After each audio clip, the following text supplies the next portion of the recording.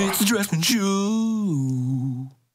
Hey, I have something I learned from our conversation that actually, it's not that I learned, it's that I can add to the conversation. It was about getting more followers when you might not want more followers. What? Let me tell you how it happened before social media.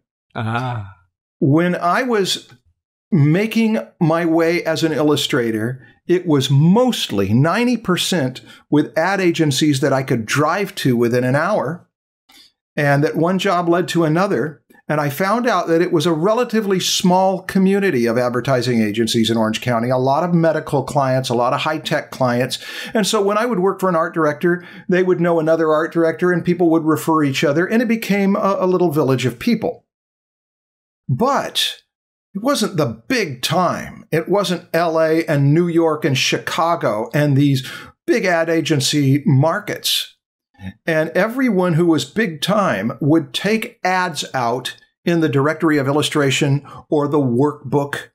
And these ads, full-page ads, cost between $3,000 and $4,000 to advertise your wares so that everybody, all the art directors all over the United States and even other parts of the world would know who you were before the internet.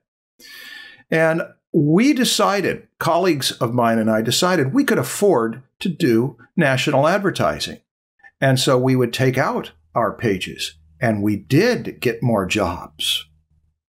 And it ended up being one of the most unpleasant experiences of my career. Because when you have bigger agencies, one of the things we found out was that the bigger the agency, the less likely they would pay you on time, because they've got 1,000 employees and they can always put it off and it doesn't hurt them. There was no accountability for any relationships or that the word's going to get around, because you would have some terrible working relationships that would come out of it. And I didn't do it but 3 times and decided no more standing out on the corner with a big sign that says available for relationships, because you just don't know who you attract that way. You're too good looking. Yeah, that was it.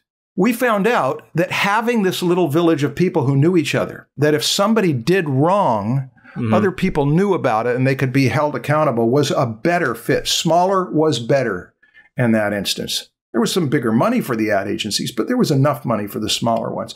That was our example of not trying to grow, or growing and finding out I'd rather be in something smaller and better.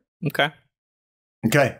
Well, it was just a personal experience of me reminiscing of back in the days when I was an illustrator.